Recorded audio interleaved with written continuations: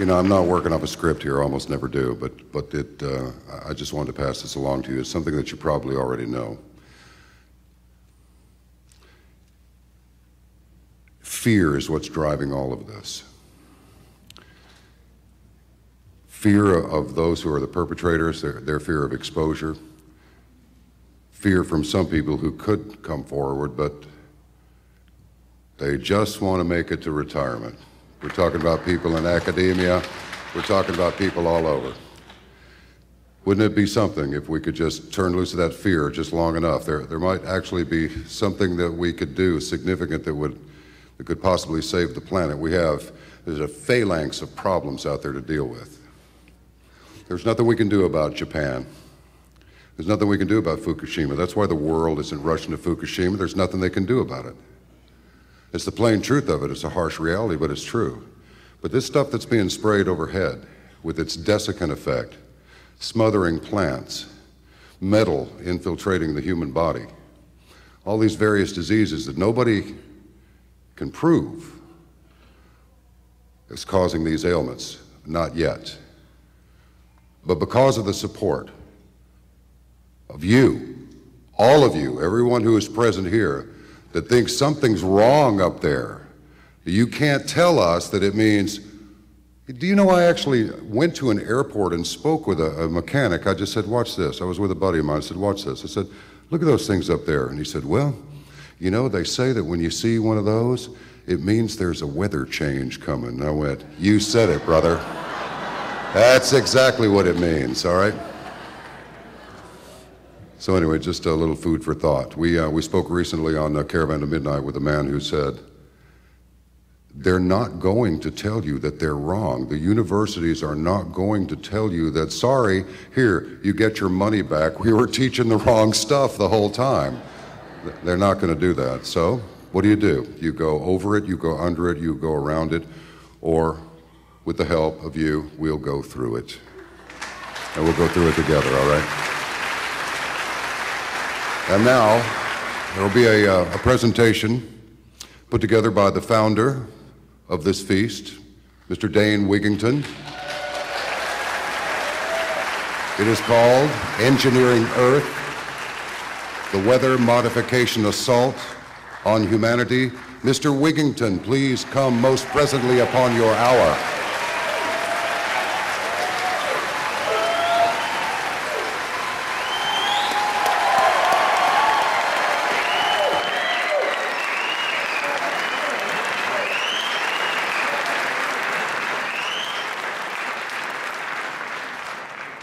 My deepest and most sincere gratitude to everyone who has shown the courage to try to discover what the truth is, because we're certainly not being told the truth.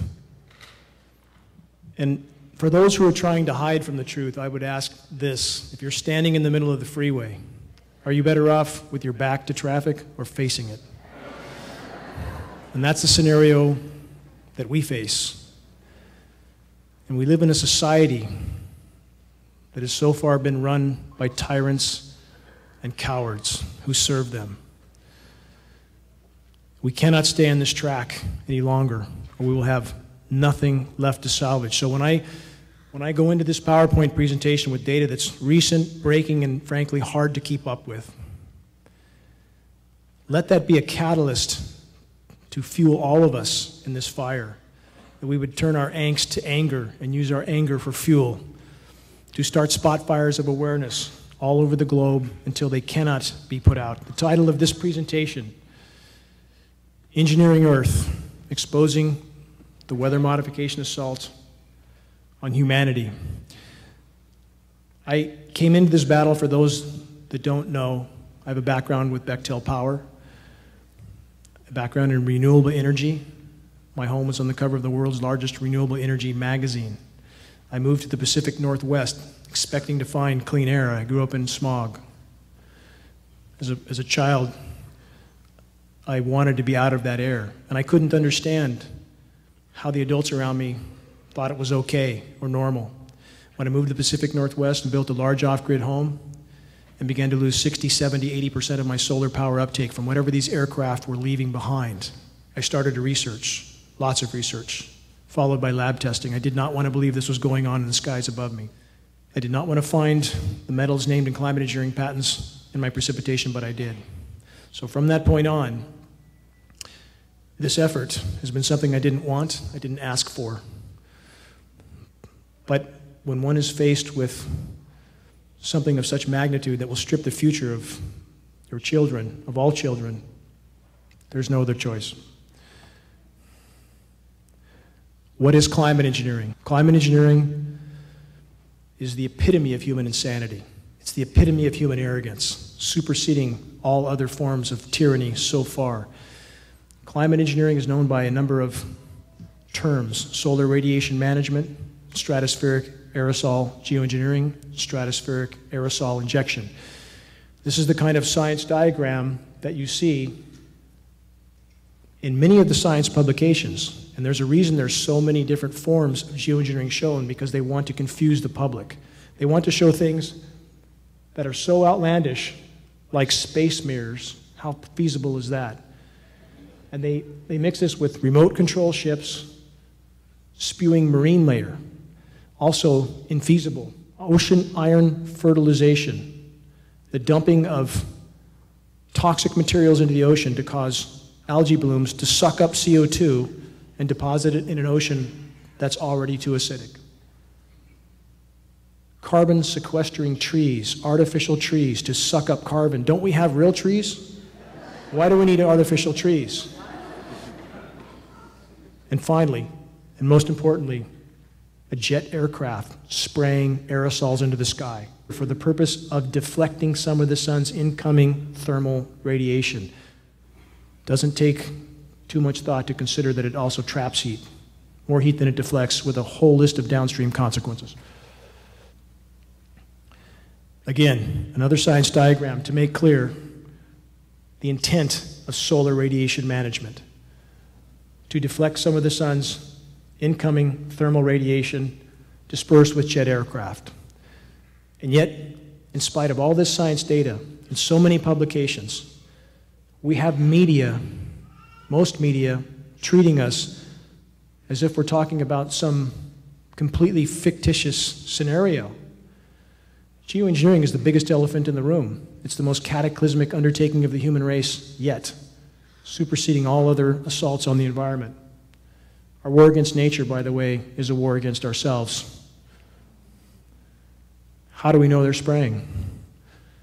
How about nozzles?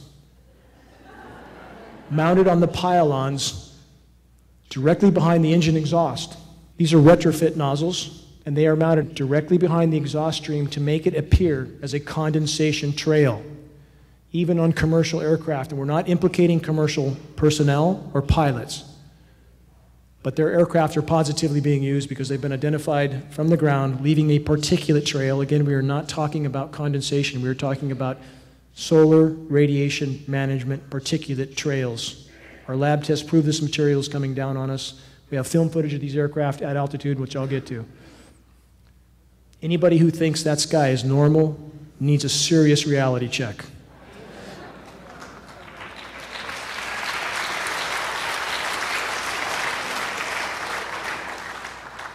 That's about as unnormal as it gets. And we live under toxic skies. Our children live under toxic skies every single day. I can't tolerate life like that. I would rather go down to my last breath sounding the alarm than to accept life under toxic skies by people with such incredible arrogance that they think they have the right to play God with the weather and to play God with our health and our lives.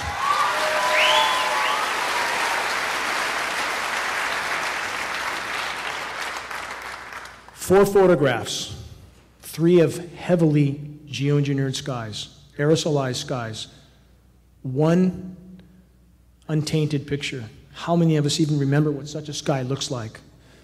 It's so seldom we have lost track. These programs have been occurring for 65 years, having a profound effect on climate systems around the globe. Few of us truly know, quote unquote, natural weather in any way, shape, or form. The system is very complex and intricate and entirely connected. For those who think they can intervene with these systems and do anything but harm, it's the same as the pharmaceutical commercials we see on the TV every day. Take this for that ailment, and by the way, here's 20 other things that are exponentially worse. And the next commercial is an attorney's group saying if you took this and that, you can sue, and you're going. This is the mentality that runs the planet. How can they get away with this? Because we're letting them get away. Because we're on our iPhones, watching football games, and that reality will not continue much longer. Learn to recognize what's an aerosolized sky. Inside, if you think it's only passengers inside aircraft with windows on the side that look like passenger jets, think again. There's a lot of things inside these aircraft that we're not being told about. And for those, again, who try to marginalize an issue of such gravity, either because they're afraid or because they've completely lost touch with the reality, how much proof do we need? And this is only a sample of that proof. This is important. It's important to understand that the greatest lie ever perpetrated on the human race is the lie of the condensation trail. Do condensation trails exist? Yes. But almost never behind a high bypass turbofan jet engine, and that's what that is. All commercial aircraft and all military tankers are fitted with a high bypass turbofan jet engine. It's a jet-powered fan. It's designed for fuel efficiency. 85% of the air that passes through that engine is non-combusted. By design, that engine is nearly incapable of producing any condensation trail except under the most extreme circumstances, which very rarely exist. The higher you go in altitude, the less humidity there is. The conditions are simply not acceptable, especially with this engine, to create any condensation trail. So even when you see the short, bright trails, and they are trying to be more covert, there's no question. The in-your-face spraying with horizon-to-horizon trails has been diminished over at least California. You see the short, bright trails, you're still seeing spray, period. Take a good look at the image on the bottom, especially. That's a KC-10 spraying. You can watch that one turning on and off. That's a military KC-10 with nozzles visible. Watch here.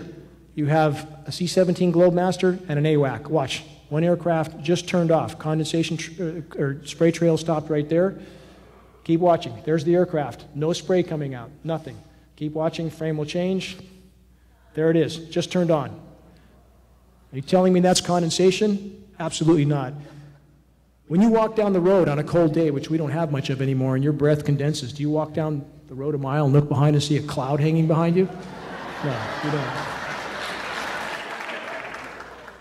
That is a very lethal weapon. That's a picture of the Hart facility. Those towers are 60 feet tall. This is one of several dozen of these facilities around the globe. Several dozen. That facility can transmit 3.5 billion watts, billion with a B, of radio frequency waves into the ionosphere, causing an electrical chain reaction, which can heat the ionosphere as much as 15,000 degrees Fahrenheit over areas hundreds of square miles. They don't care about the consequences. Anybody who rationalizes that this wouldn't happen because they, the proverbial they, would not do this to themselves, you better look at reality. 2,000 nuclear bombs detonated around the globe. When they first detonated nuclear bombs, they had no idea what would happen, but they did it anyway, and they kept doing it. Don't they know that they work after several dozen? Do they need to blow off 2,000 nuclear bombs? Let's take Fukushima, that may kill us all. There's no technology to cure Fukushima, none. It's a nuclear volcano with no end in sight. And there's 60 more nuclear plants on the drawing boards right now. Japan has just started to reactivate its mothballed, outdated, dilapidated nuclear reactors. We are not dealing with insanity. We're dealing with a power structure that's clinically insane. So don't attempt to rationalize what they do. These are known locations of ionosphere heaters around the globe. There are likely many more locations that we don't know about. I want to stress this is a runaway juggernaut of total military industrial complex insanity. And they are using our atmosphere for a physics lab, and we are all the test subjects. What do aerosolized microwave clouds look like? That's what they look like. And we have the meteorological community telling us this is normal. And consider what the science community does after Fukushima. They raised the quote-unquote safe level of radiation by 10,000%. What changed? They make it up as they go, and we have an academic system that has been bought, sold, and paid for by the power structure.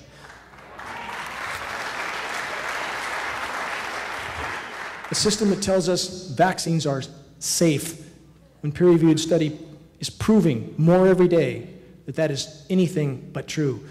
An academic community that tells us fluoride in our water is good for us. This is the society we live in. These clouds, as you see, are aerosolized with electrically conductive nanoparticulates that can be manipulated when exposed to radio frequencies that can cause them to repel each other. So you get an appearance, if you put iron shavings on a table with a magnet underneath, they align. And this is the same scenario we see in our clouds. So this is how they're trying to create as much cloud cover as possible, however toxic, however damaging to the atmosphere. That's their goal. This is part of how they accomplish it. These clouds are absolutely, indisputably being exposed to radio frequency transmission, and they're heavily aerosolized. 4 radar images.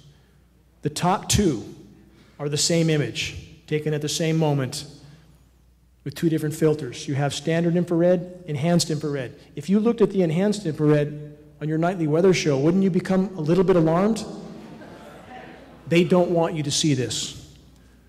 So the images are filtered. Who does the weather modeling for the National Weather Service and NOAA? Raytheon. Defense contractor, geoengineering contractor, geoengineering patent holder, Raytheon. We have meteorologists now reading scripts. That's all they do. They read scripts. The bottom 2 images are also important. If you look off the coast of California, this grid pattern spraying occurs almost constantly. This is what they attempt to be solar radiation management, to stop the thermal energy from entering the ocean. Is it working? Well, given that we have the warmest ocean temperatures by far ever recorded in the Eastern Pacific, I would say no, it's not working. The whole ecosystem is dying right now. The marine ecosystem is dying right now. We have the largest red tides ever observed from Baja to Alaska. We have fisheries shut down. We've had 10 to 15,000 seals wash up on the shores dead. How much of that are you being told while we're being shown the Donald Trump parade of idiocracy? How much? This is killing our biosphere, period. Droughts are expanding around the globe.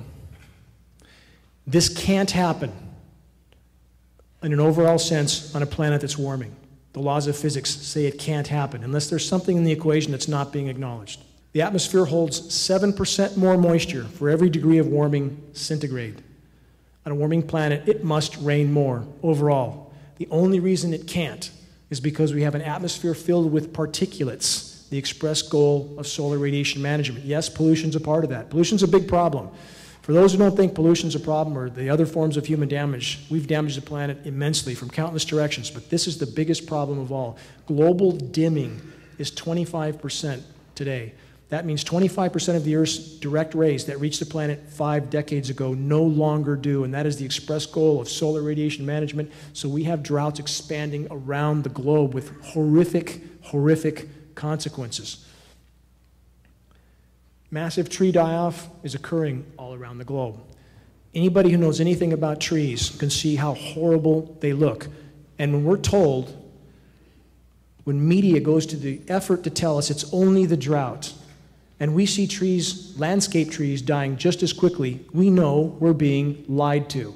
When we see the bark being burnt off of those trees on the sun-exposed side because the UV radiation is astoundingly high, because the ozone layer is being torn apart by climate engineering and ionosphere heaters, we know we're being lied to. Does a drought cause the bark to be burned off the sun-exposed side of the tree? No. So again, it's up to all of us to learn what's happening. I tried to sound the alarm on the trees about a decade ago. My father was an arborist, and I'm particularly sensitive to trees. I can see when they're not healthy. They didn't look bad enough then. They certainly look bad enough now. They are dying all over the globe at a cataclysmic rate because this is a nonlinear equation. It's important to remember that. Nonlinear. As it begins to unfold, it unfolds exponentially. Our boreal forests are dying. Boreal forests are the second greatest source of oxygen on the planet. Forest fires are increasing around the globe. Defense industry technician Mark McCandless elaborated on this. I'm going to take this a little bit further. So we know that bioavailable metals are falling on us. We know this. We've done 70 lab tests in Shasta-Siskiyou County alone, 70. There's a mountain of toxic metals that peer-reviewed study makes clear are highly toxic to root systems. It causes the organisms to stop nutrient uptake, so they die a very slow, protracted death. So we have bioavailable metals killing the trees from below. We have unbelievably intense UV radiation killing them from above. We have protracted drought because aerosolizing the skies affects evaporation, affects the hydrological cycle radically, so the trees are being droughted out. And this is very important. The trees are being coated with an incendiary dust. These metal particulates are incendiaries. So from every direction, the forests are burning up. Right now in Siberia, record and cataclysmic fires are happening. We're not being told about that. Siberia is losing 100 million acres a year. Canada lost 600% more forest to forest fire than the historical norm. There's nothing normal about any of this. So when your media tries to pacify you, and agency officials try to pacify you because that's their job, stop and consider that they are paid to deceive the population, to keep the population calm. Whatever else their motive, that's what they're doing. More confirmation. Again, all the red zones you see. Forest fires burning around the globe at unprecedented rates. And this is a feedback loop. The more forests burn, the more greenhouse gas is released. And anybody who says greenhouse gas is not a problem is also off track. It's a huge, huge problem. Not just CO2, but methane. And climate engineering is making the whole situation exponentially worse. The planet cannot respond to the damage being done because it's virtually in a straitjacket of toxic geoengineering, metal particulates, and radio frequencies. Fires are increasing exponentially. As the hydrological cycle is disrupted, record flooding increases along with record drought. You get both extremes. And as we're told that these extremes are simply a result of climate change, and I'm not saying that's not a factor because of the other damage we've done to the climate system. But in 1998, when the term climate change was really implemented, that's when the geoengineering programs were totally unleashed. And they needed a term that would get the population to accept radical swings in weather, unbelievable swings in weather, because they knew they were going to be pulling the levers, orchestrating the weather. So they needed a term that would get the population to accept that as normal. And we have academia towing that line, the climate science community towing that line. And they're doubling down on their lie. The deeper the lie goes, the more they hold to it, because once it's exposed, there'll be a shockwave around the globe. Popular science. China's weather manipulation brings crippling snowstorm to Beijing. That's how much they can manipulate the weather. They can turn what should have been a rainstorm into a snowstorm with chemical ice nucleation, and they are doing this constantly. China openly admitted it until they did $1 billion worth of damage to Beijing. Mainstream media covered it, and we're told, even though this is covered, that this is some fringe issue. We can't let our media and our so-called agencies continue to marginalize us. We can't let our so-called elected officials continue to marginalize this issue. Our local congressman, Doug LaMalfa, who at one meeting asked me if I could serve him credible data, besides our testing that was done at the state lab, but that wasn't good enough. The following week, I served him data from California EPA, from the contact I have there. And his staff later told me that they don't recognize that as a credible source of data. So what do they recognize? What do they recognize? The last event I did in Reading, LaMalfa, we are told now, received over $3,000 from Monsanto. Where does Monsanto fit in this equation? So Monsanto is a part of this cabal. They bought Climate Corp for $970 million because those who are involved with weather modification have to control the message. That's why, again, Raytheon does the modeling for NOAA National Weather Service. We have Weather Channel is owned by Blackstone and Bain Capital. Weather Central is owned by the Rothschilds. We have the Foxes running the hen house from the bottom to the top. So that's what we face. Geoengineering has left Earth perilously exposed to solar flares. If we have a Kerrigan event, which is a major solar flare that happened in the 1850s, that may be the end of the road for all of us. Climate engineering has shredded Earth's natural protection. So now if we have a major CME, a coronal mass ejection, major solar flare, that will shut down electrical grids around the globe. When those grids are shut down, we may have Fukushima times 100 or 200, and that would certainly be the end of the road. But from their logic, the more they spray, the more they have to spray. What a downward cycle is that? The more they destroy our natural protection, the more they justify spraying even more. In addition to the risk now from a CME, a coronal mass ejection, I want to stress we have a shredded ozone layer, and we are seeing UVB readings 1,000% higher than we are being told. If the sun feels hot on your skin, it's because it is hot. It's incredibly hot. It's killing plankton. It's killing a lot of things. It's killing our trees. We're told no more than 5% of incoming UV should be UVB. We're seeing 60%. And we're seeing UVC on the surface as well. We're told UVC stops 100,000 feet up. We're seeing a slight reading on the surface. The next band of UV radiation is X-ray. That should point out how lethal that this is. Our oceans are becoming toxic dead zones. Why do you see jellyfish? Because jellyfish survive in low oxygen environments, and they are proliferating around the globe because the oceans are dying. Seeing proliferation of jellyfish is a horrific sign. Japanese fishermen can't net fish anymore because there are species of jellyfish that are as much as 9 feet wide and weigh hundreds of pounds. They're breaking their nets. And the Japanese thought they would try something to fight nature. Again, when we fight nature, we fight ourselves. They built nets that would sift the jellyfish and cut them into tiny parts. That's what makes jellyfish proliferate. So now the problem expands. And again, we see fighting nature is a losing proposition. And climate engineering is the epitome of that. We have polluted toxic zones. We have mats of algae in China. How many people have seen a picture like that? Mats of algae that are so thick you can walk on it on the ocean. That's the sign of a dead ocean. And we have this lie that's being perpetuated that somehow technology is going to fix all of this. Technology so far, on the road we're on, is bringing us to certain mathematical near-term total global extinction. That's what technology has done for us. You cannot beat nature. You can only harm yourself. The red tides are happening around the globe as well, radically along the U.S. West Coast.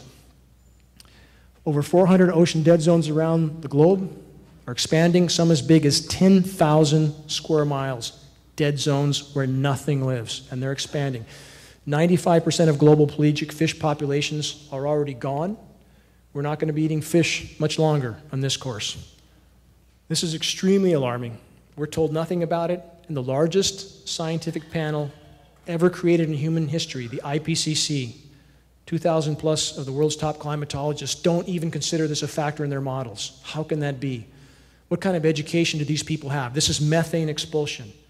Methane holds the key to life and death on Earth at this point more than any other issue.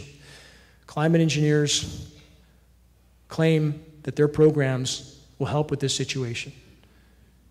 After 65 years, are they helping? No. So what you see on top, that's a methane blowhole. It's happening all over Yamal, Siberia. That's from massive methane explosion out of the ground. These craters are surfacing everywhere. It's happening on the seafloor. Methane is flooding the atmosphere as we speak. We're told by the climate science community methane is 20 times more potent than CO2. Again, a half-truth. That's over a 100-year time horizon. Over a 10-year time horizon, it's 100 times more potent. Methane is like flooding the player or filling the atmosphere with a layer of glass, and it's covering the planet now. You see the methane escalation on the chart below, and let's get to another layer of insanity on the right. That diagram represents the latest layer of climate engineering insanity, Project Lucy and Project Alamo, to use these massively powerful ground-based ionosphere heaters, to microwave the atmosphere in an attempt to degrade the methane that climate engineering helped to create in the first place. One layer of insanity on top of another. Atmospheric methane saturation is contributing to noctilucent cloud formation. These clouds may look beautiful, but they are ominous, absolutely ominous. Again, the atmosphere is filling with methane as we speak. There's enough methane in the Arctic and the East Laptev Sea to cause a Permian-style mass extinction 100 times over. There's enough methane to turn this planet into Venus. And these clouds are a sign of that process continuing, and geoengineering is helping to fuel that process. Whales threatened by metals in water, toxic metals, specifically aluminum. It's not just in the water, they're breathing it. This image is to make this point. You cannot hide from these programs. There was 1,000 whales tested from the most remote places on the planet in 2010, and the report stated they contained jaw-dropping levels of aluminum in their tissue. Jaw-dropping levels. You cannot hide from this, and every single one of us is sucking this material in with every breath we take. This headline should be considered. USA Today, 2,000 geese fall dead out of the sky in Idaho. Idaho Department of Fish and Game apparently says that cholera is suspected in the death of the snow geese. Now, I just want you to consider, do you think it's possible that 2,000 geese are flying along and they suddenly all contract cholera and fall dead? We have to check our reality. We have to. We are literally being herded off a cliff right now, every single one of us from every direction. We have to check our reality. We have to make our voices heard, and that's the kind of lies we're exposed to every single day. We need to wipe our biases clean, wipe our preconceptions clean, and look through a clear lens.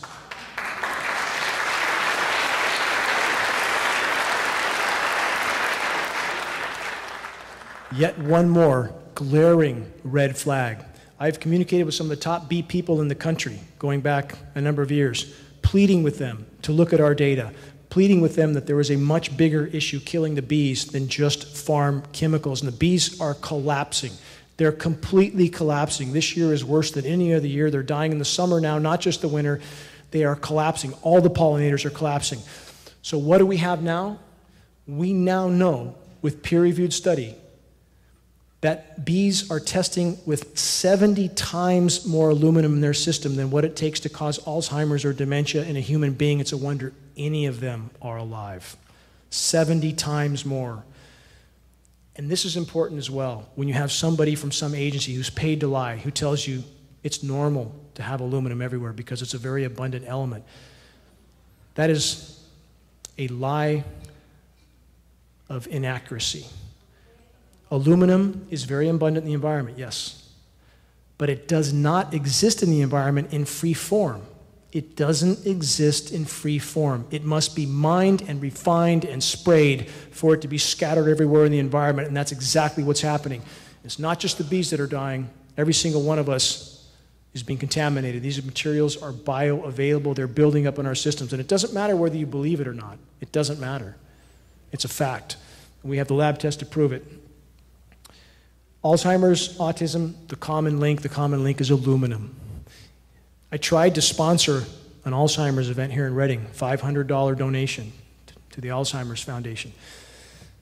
They refused that donation because they stated emphatically that aluminum had nothing to do with Alzheimer's. And they sure didn't want me talking about the fact there's a massive aluminum contamination that our authorities are not telling us about. And I know this. I've been in meetings here in Reading with Reading Environmental Waste 5 years ago, closed-door meeting. I was asked to attend because I study this issue. Shown tests of the Sacramento River with massive spikes of aluminum. I was allowed to attend that meeting on the promise of confidentiality, which I'm breaking now. And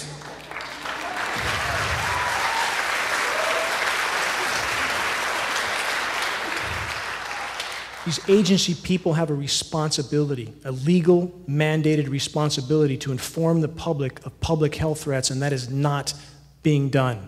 And I ask every one of those people who are hiding this issue, take a good look in the mirror and understand that when the public wakes up to this issue, they will hold those responsible for hiding this issue as accomplices in these crimes.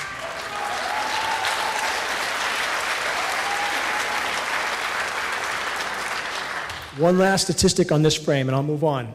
That autism chart is not current because we're not seeing current charts. They seem to be scrubbed off the web. But we're told right now, autism has increased 10,000% since 1975, over 10,000%, from 1 in 5,000 to 1 in 47. We're now told by one of the primary research institutions in the world, MIT, that in less than 10 years, 1 out of 2 children will have autism. Brand new study, this is a week old, from a physicist who's a personal friend, Dr. Marvin Herndon. It's been published in a peer-reviewed manual. This is a big arrow in our quiver. Evidence of coal fly ash, toxic chemical geoengineering in the troposphere, consequences for public health. Again, this is in a peer-reviewed science journal as of a week ago. There will be no hiding this issue much longer. And what does it appear? The chemical signature for what's showing up in rain tests matches coal fly ash, a substance that the EPA has told us is not harmful. They've been trying desperately to get rid of, and it seems to suit the purposes for geoengineering, and evidence is increasingly indicating that toxic coal fly ash may be one of the base materials they're using to spray because it gives them plausible deniability. This report elaborates on that. You can read this on geoengineeringwatch.org. This is an important map. This is departure from normal high temperature map for 2014. The only significant zone below normal global temperatures for 2014 was the eastern half of the North American continent. Take a good look at the blue zone on the eastern half of the U.S. Does that look normal to have one zone that's so anomalously cool in a world that's so warm? Why would that be? And that's part of geoengineering at this point. They're trying to hide the magnitude of what's unfolding, of what they have helped to cause to happen by throwing everything they have at cooling the zone with the highest percentage of U.S. population, engineered snowstorms, the tests prove it, so they can talk about Boston snow over and over and over and over and confuse the population and not mention the fact, by the way, 14,000 feet up in the Sierras, there's nothing. Nothing. So this can't be hidden much longer. We just passed July as the warmest ever recorded on our planet. This year is shattering records, ocean temperatures off the scale. Again, there'll be no hiding this for long, but it's important you understand that when you're seeing headlines of certain areas that are cold, consider how unnatural this scenario is. This is important. Again, the Pentagon, the U.S. military, and all the top U.S. military brass considers climate change the greatest and most immediate threat. Not only do we have all the top U.S. military leaders stating climate change is the greatest and most immediate national security threat of all, everywhere we look, we find glaring red flags to further acknowledge the ongoing lethal climate engineering reality. From the military's own document stating its desire to own the weather, to congressional and UN documents outlining the global governance of geoengineering and specifically solar radiation management. Yet, in spite of absolutely overwhelming evidence, the official denial continues from all governmental agencies. This denial is then backed up by the power structure corporate media. The fight to expose and halt climate engineering is a fight for life, nothing less. I want to ask you, do you think they would ask our permission before they can engage in these programs? Not a chance. Not a chance. Did they ask anybody permission to go blow up islands in the South Pacific to test their nuclear bombs? No. Did they ask the U.S. population if they could do biological testing? No. About 24 cases of the U.S. military doing biological testing on U.S. civilian populations without their knowledge or consent. This is business as usual. We need to wake up from the bubble. This is the military we have.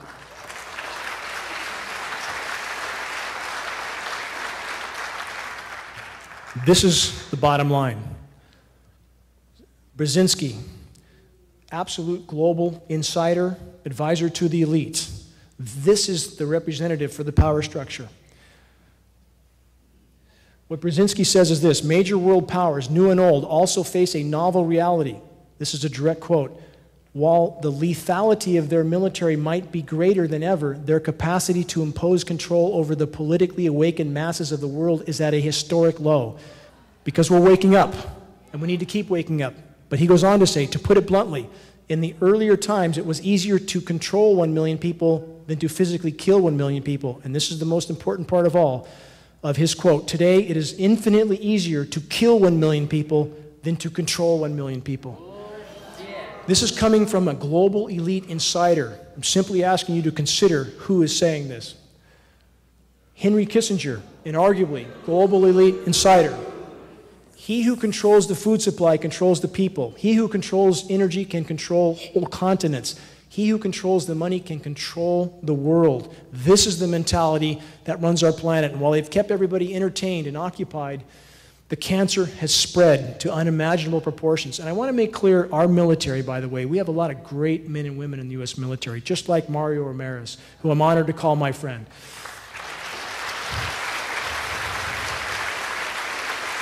And I salute those men and women. I absolutely salute them. I've given to DAV, VFW. I worked to rehab NAM vets in my past as a volunteer. But we need to wake them up. It's not okay to follow orders when those orders hold the future of our children in hands. Another global elite, Rockefeller. We are on the verge of a global transformation. All we need is the right major crisis, and nations will accept the new world order. That's how these people think. That's their game plan. That's their goal. It's about power and control. Anybody who thinks our government and those at the top of our government are here for our benefit, again, you need to take a reality check. This should be carefully considered. Those in power have always believed they have the right to decide who lives and who dies on planet Earth. Direct quote from Mr. Kissinger, depopulation should be the highest priority of the U.S. policy towards the third world. Who gave him the right to make that decision? I'm asked all the time, who's behind this? Who's running these programs? All roads lead back to those who print the money, and so many conflicts around the globe are about this right now. Saddam Hussein was taken out because he wanted to disconnect from the dollar. It had nothing to do with freedom and democracy. Same is true with Gaddafi. Same is true with other countries in the Middle East that did not want to use the dollar anymore. So we need to wake up. What is the motive behind the power structure? It's not about spreading freedom and democracy. It's about control. And who's at the head of that control? Those who print the money. That's the central bankers, and the dollar's about to be dethroned. So the power structure is more dangerous than ever. Obama's war on whistleblowers. Another question I get asked a lot. Why don't we have whistleblowers? We had one. We had Kristen Megan. She's the real deal, I believe. I've communicated with her a number of times. She's a former Air Force industrial hygienist. Her job was to check for toxins, and she absolutely confirmed these programs are going on. But why don't we have more whistleblowers? Let's look at the facts. The Obama administration has prosecuted more whistleblowers than all other administrations combined. Two, when we look at, for example, the torture issue, John Kiriakou, who blew the whistle on the torture that was going on with their own military, who is the only person to be put in prison? John Kiriakou. That's what we do to our whistleblowers. So consider why no one will step forward, and the consequences for anybody directly involved with these programs would likely be much, much worse. They would likely not get far in this world if they tried to speak out. CIA-sponsored trolls monitor internet and internet users in order to discredit factual information. The power structure knows all it has to do is cast doubt on issues to confuse the population. It's important we know this. So we all need to learn to sift the baby from the bathwater and recognize there is a lot of people who are paid to confuse us. We need to see through it.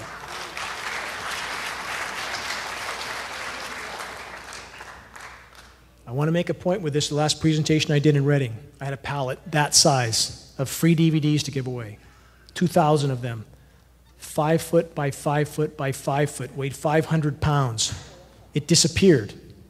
So when I called UPS to ask where was my pallet, they said it's been redirected. That's the term they used.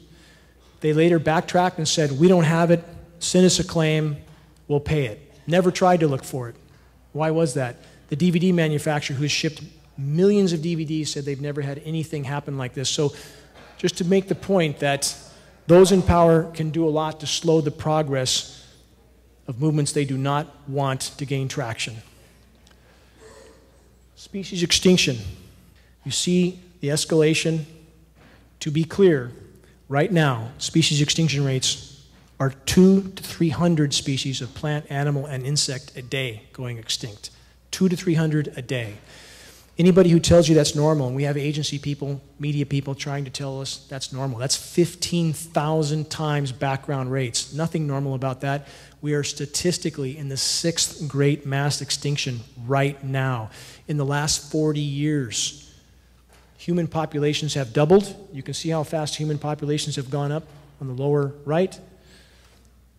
Wildlife species have declined globally by nearly 60% in 40 years. How long do we think that can last? We need to wake up to this reality now. When you see the type of massive civilization structures on the lower left, ask yourself how sustainable that is in this paradigm. Again, how long can we go if we've lost 60% of Earth's wildlife in the last 40 years?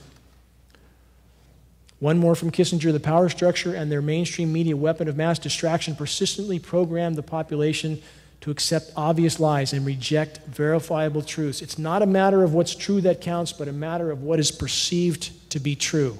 On that note, take a good look. This building's being demoed. We all recognize this as a demo, do we not? This building is being demolished with explosives. Take a good look. That's the 3rd building on 9/11 to come down, that most people don't even know there was a 3rd building. Why? Because the media didn't want you to know. Take a good look and ask yourself this. The official story is that that building came down, a 47-story steel structure high-rise, came down in 7 seconds, never got hit by anything because some furniture was burning on the 1st floor. If that's how flawed our high-rises are, anytime someone lights a cigarette up in a high-rise, we should be running for the exits. And my point is this: if you believe the official story on that event, then you believe these are condensation trails above your head. And we need to wake up to this. This event's come and gone. We can't change it now. But if we don't change what's happening above our heads, it's game over. And that's a mathematical fact. We are in the Anthropocene. This is a scientific term. It's the age of humans. And this is a good example of the mindset of modern industrialized society and climate engineering, to build a massive city on sand. This is in Dubai. This is totally unsustainable. The power structure is right now doing everything they can, from pumping up the stock market with printed Fed fiat money, to keeping everybody in the dark about the marine ecosystem die-off, the global wildlife die-off. This is the age we are in, and climate engineering is the epitome of insanity for human activity. One last spray video to make this point again. If you believe Building 7 came down because of some furniture burning on the 1st floor, perhaps you might believe that this is condensation, which is clearly not. You can see the aircraft. It's right there. It's fading in and out. Watch closely. Now, all that's aerosol. Everything in the sky, the cobwebby-looking spider clouds, they spread the aerosols out with microwave radio frequency transmissions. Keep watching. There'll be a little better footage here in a moment. Aircraft is there. There. Watch closely. There's the aircraft. Off. Off. They're cleaning out the lines. We have lots of footage like this. The point is, all you have to do is look up. It's all you have to do, and you can see that what's going on is clearly not normal. We are clearly involved with these programs. And the point of all this presentation, to try to wake people up, is if you leave here tonight, if you leave here and you go back about your lives thinking you've done your part, we have no chance. We have no chance. This town of Reading, a lot of work has been done here, a lot of activists, and I couldn't do any of this without the help I've gotten from so many people. Every person that spoke here, all the activists behind the scenes, and every one of you that's taken the time to show up. If we combine our voices, we can put a hole in the armor in this town. We can bring this issue to light, and all we have to do is put a crack in the dam. That's all. We don't have to dismantle the dam. All we have to do is put a crack in it, and they will not be able to stop the flow.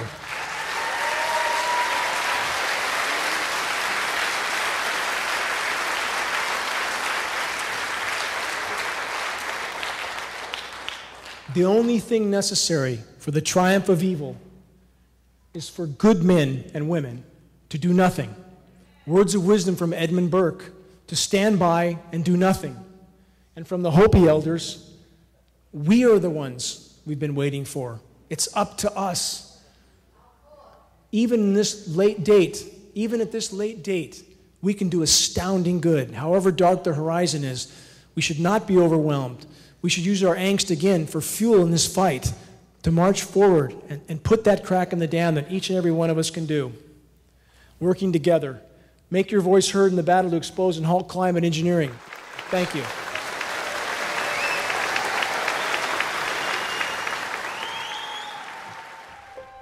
Every single day counts in the critical battle to expose and halt the ongoing climate engineering insanity.